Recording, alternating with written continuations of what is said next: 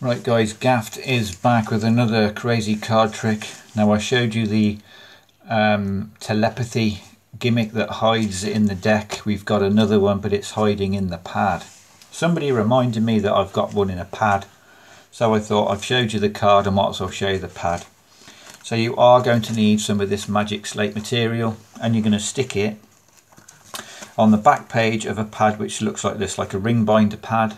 This is only a cheap pad, but the grammage of the paper, it's not thin, it's quite a thick paper, so you haven't got to worry about whatever they write sort of transferring onto the next page and then that being the way you can see it. So you've got a hard backed pad with your gimmick all over the back of it. What I've also got is these two first pages. These first two pages of the pad have been trimmed about 1 millimeter off the end of each side, so that it's going to work similar to the size Stebbin stack, the Sven deck. When they pick a page up, they're only going to pick the page you want, not these two. And then you've got a deck set up in any stack that you can remember the location of every card. This is the Bart Harding stack. Right, how it's going to work is you're going to ask your spectator to think of a card.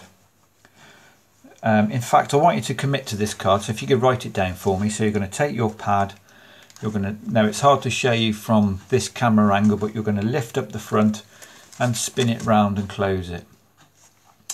In the real world, the spectator will not see this piece because it should be covered. As you open the pad, it will be covered with your hand.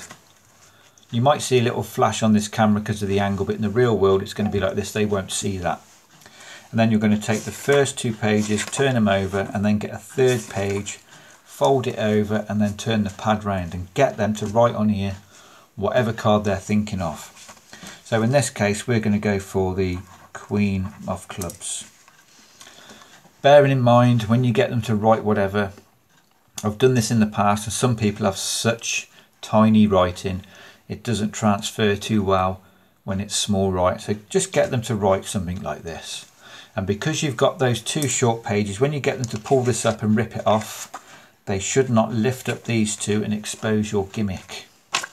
So you're going to get them to write it, rip this off, fold it up, and then give you the pad back. Or you could get them to close it if you want. But you can see there is no imprint of the Queen of Clubs on the paper because it's quite thick. You'll then close up the pad. They've got this written. There's no way you can know what they've written, but I'm going to write something in the pad as well. So you'll do exactly the same thing. You're going to open it up, but as you open it to you can see it says the Queen of Clubs. Quick glimpse of it. Turn the top two pages over again, a third page, and then just write down whatever number it needs to be. Now I'm going to not write on the pad, I don't want to spoil another page, but in the real world I would write 21 down. You would then rip off this page and show them what you've written. Once you've done that, fold your pad over, stick it in your pocket, get all the heat off this pad. Right, you thought of a card in the deck and I've written a number down, 21. I'm going to deal down to the 21st card.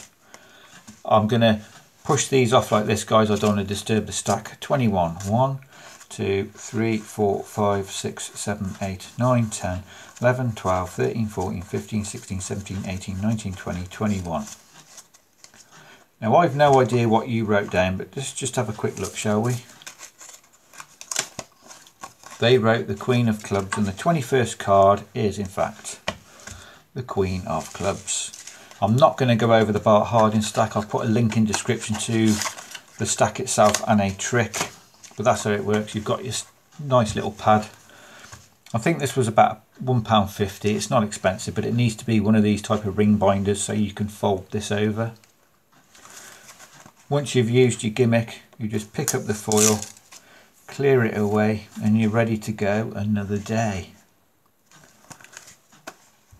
So like I say, the first two pages are trimmed a little bit purely because when they're going to rip this page off, they are going to pull up this page only and not these other two and expose the gimmick. If you're a bit concerned about them closing the pad back up, just get them to give you the pad. So that's how I did it, guys. It's that children's magic slate on the back of a cheap pad. It wants to be a hardback pad, and preferably if you can find a pad which is thickish paper so the writing doesn't transfer onto the next page, that would be awesome.